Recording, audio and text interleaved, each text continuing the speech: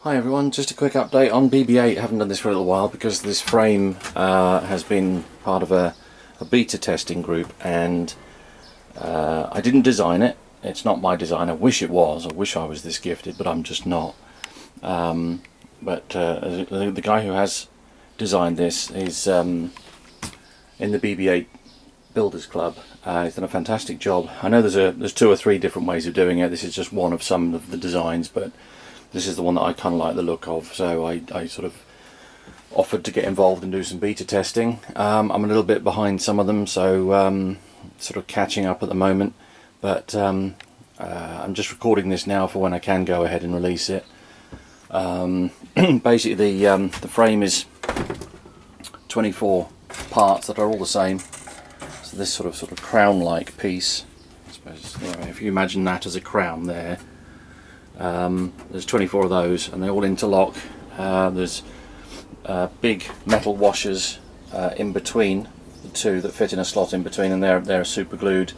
And then these are all fitted together, and then there's a lot of nuts and bolts and hardware that hold them in. We've also got some threaded M4 inserts, which behave like captive nuts. You can just see them. So on the other side there. And that's what's keeping the outside triangles on. I'm still working on these the vents. They didn't really come out very well on the 3D printer. All this is 3D printed, by the way, but the to get the top bit right, where the washers go, it means I can't get this too right. So what I'm doing for the time being is just filling in. I'm going to try and recarve that out later. But it just gives you an idea how it's all going together. It's all removable. All the discs or the circles are stuck together, but then everything else is bolted together, so it can be pretty much disassembled. And all these cross braces just pop out and just undo the screws and the nuts and the bolts, and they pop out, and we can get in there to do axles, because there's going to be an axle adapter that fits into the screws. If we go right in on those, you can see those 6 screws in a triangle shape. That's going to be where the adapters sit in, and there's going to be a single axle that goes right the way through, so from this end right the way through down to the bottom there.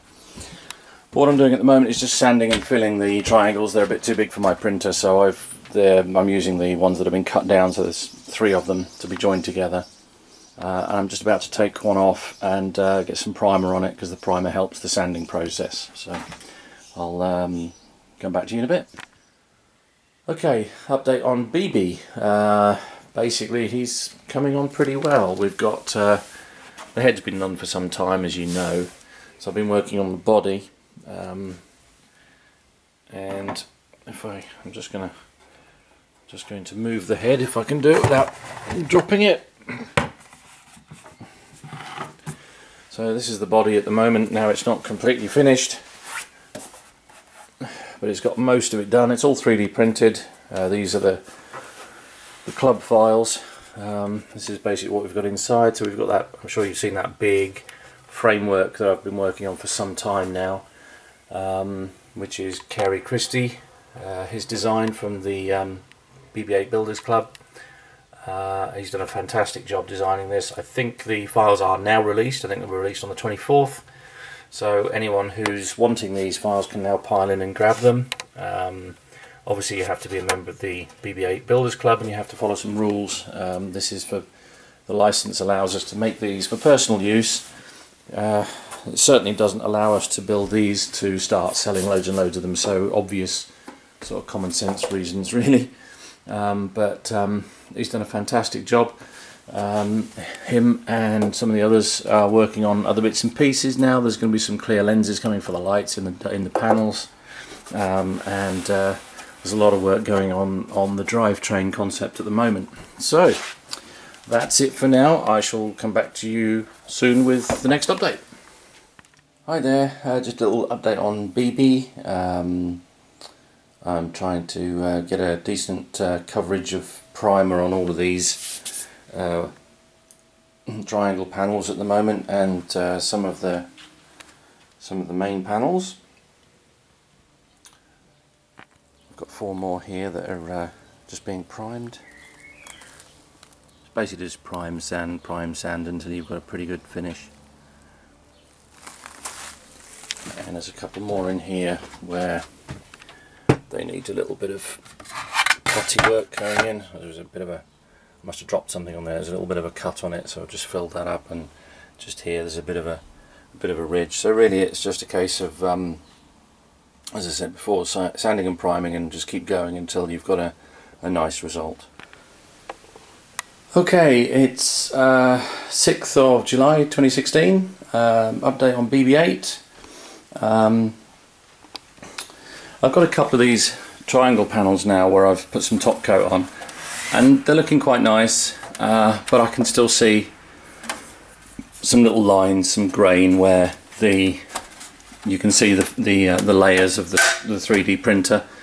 So although it's coming on, I'd like to get it a bit better if I can. You can still see some little marks and things. So I know it's going to get marked later on, but I just want it to be as nice as possible to start with.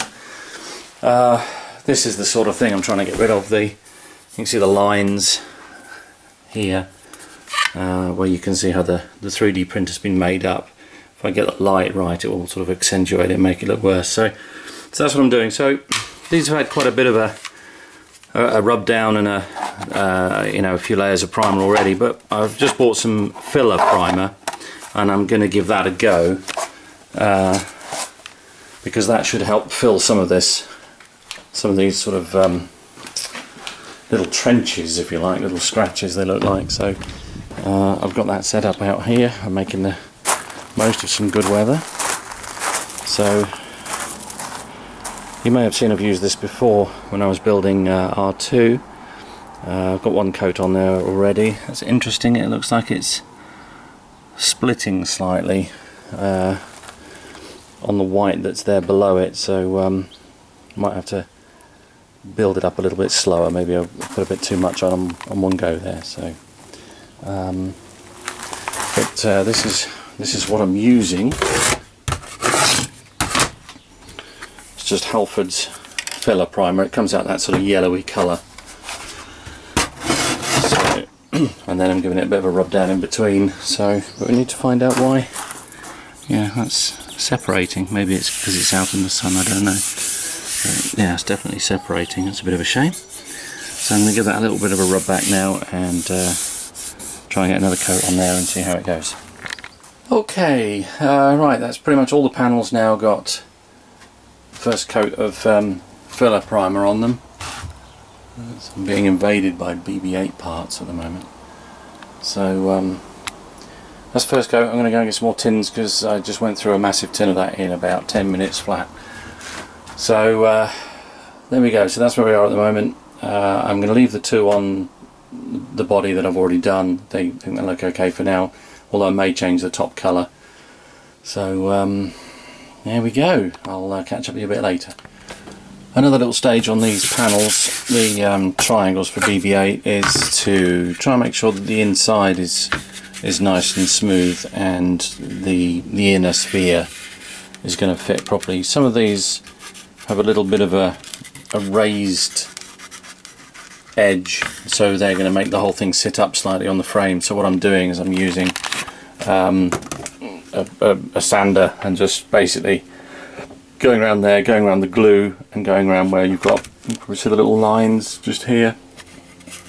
So I'm trying to remove those. So the neater that sits down to the chassis, the neater the whole thing's going to look. So basically I'm just making it all nice and smooth, trying to make it no lumps so it'll sit down nicely, and on the outside just keep working on it until we get a really nice finish. The trouble with 3D printing is you get all these lines, you get the grain, but with enough time and patience you can get pretty much most of it out. Still a bit to do there, but it's coming on. So I might be being a bit fussy, but I want to do a good job if I can. So I'll show you a little bit more in a little while. Okay, they're coming on not too bad. I've just got a few little bits and pieces I need to do some work on, where we've got some little cracks and some little lines that are a bit too deep for the filler primer, so I'm just going to give those a little bit of putty, and that will help fill the larger gaps. And well, carry on the same old thing really. This is going to take a little while to get these down smooth enough, but I won't bore you with all the details because there's a lot of repetition going on here, but I'll show you how we're going from time to time. Just in case I haven't showed you before, this is what I'm using, fast drying white putty. I just get this off of eBay. Just basically just model putty or model filler. Just work it into the cracks, give it half an hour or so and you can give it a light rub down, but I think it waits about 24 hours before it's completely hardened. But it's quite easy to use. Just sort of push it all the way in, let it find its level, and then what I tend to do is, like on this one here, there's a little bit here, I'm just going to really not let it build up too much, but just really squeeze it down into the little gap there, and then once that's had some time to dry, we can just get one of these sanding sponges on there and make it nice and smooth again. And the same with all these little joints down here. There's a joint there, there's one across the middle, there's a seam, so I'm just trying to make those disappear as much as possible. A little bit to do on that one as well. The triangles don't need much filling now, it's really, they're coming on quite nicely just with the filler putty. It's really just that one, maybe a little bit just there. I know you tell me if you think maybe I'm being a bit too fussy, but might as well get it right at this stage. The nice thing about this design though is that as he's going to be rolling along on all this, I mean this is going to want a lot of primer, several coats of top coat and then some lacquer as well to sort of seal it in and hopefully protect it when he's rolling around, but he's going to get scratched and you know, little marks from time to time. So the nice thing is that each of these panels can be removed and repainted or replaced as time goes on, so that could be rather handy.